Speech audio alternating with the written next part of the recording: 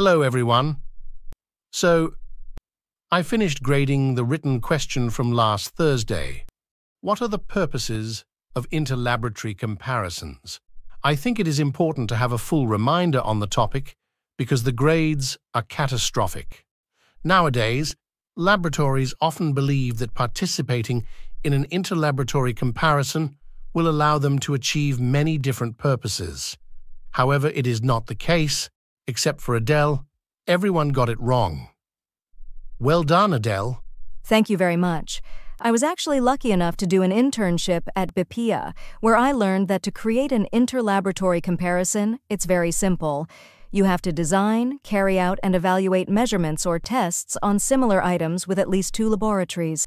As with any measurement method, there is a procedure that needs to be followed in a precise order, with a logical succession of operations implemented during execution.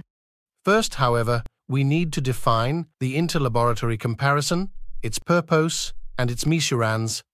We then select the material and study its heterogeneity and stability.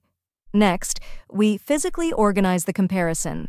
The following step is to assess the data collected on a probabilistic model basis.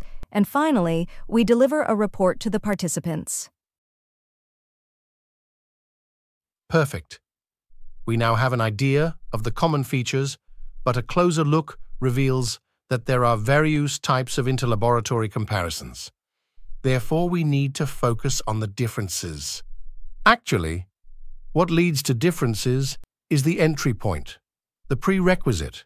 In other words, the very first step from which everything is built, the purpose. So how do you define the purpose of a PTS? Arthur? No, not You have to ask yourself the right question. Do we want to assess the laboratory's performance? Do we want to estimate the accuracy of a measurement method? Do we want to assign a consensus value to a material? International standardization in this field is a valuable help. For each purpose, the answer is different because it relies on an underlying probabilistic model. If the purpose is to assess the laboratory's performance, what is interlaboratory comparison called? Matthew?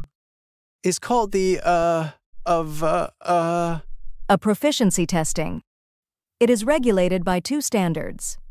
ISO 17043. General Requirements for Proficiency Testing, and ISO 13-5128, Statistical Methods for Use in Proficiency Testing by Interlaboratory Comparison. The laboratories compared report their results in the same way they would to their customers. The purpose is to compare the laboratories assessing their proficiency. Very good, Adele. I see that your internship at BIPEA has been well understood. Now, if we wish to estimate the accuracy of a measurement method, we must focus on the method's performance by quantifying its trueness and precision. This purpose is achieved by the ISO 5725 series of standards, which can be divided into 6 complementary parts. It should be noted that a metrological traceability of a value is not easily obtained in the agri-food and environmental fields. This is why the trueness of the method is rarely estimated in these fields. Instead, the method's accuracy will be assessed in terms of precision, using an interlaboratory comparison based on an appropriate experimental design. Randomly selected participants use the same measurement method and apply it rigorously. They report at least 2 independent test results. The purpose is to estimate the repeatability variance and reproducibility variance. Finally, if we wish to attribute a consensus value to a characteristic of a material, we will assign a value to this material. The associated standard is ISO 17034, General Requirements for the Competence of Reference Material Producers. This standard is backed up by a detailed ISO 35 guide. The participating laboratories are selected for their specialization in the relevant field. These laboratories obtain results on test items that are sufficiently homogeneous and stable. For this kind of interlaboratory comparison, the purpose is to estimate the material's consensus assigned value using the correctly estimated general mean. In conclusion, PTS cannot be used to do everything. Depending on their purpose, they can be used. To assess the analytical proficiency of laboratories, standard ISO 13443, to estimate the accuracy of a measurement method, standard ISO 5725, to assign a consensus value to a material, standard ISO 17234.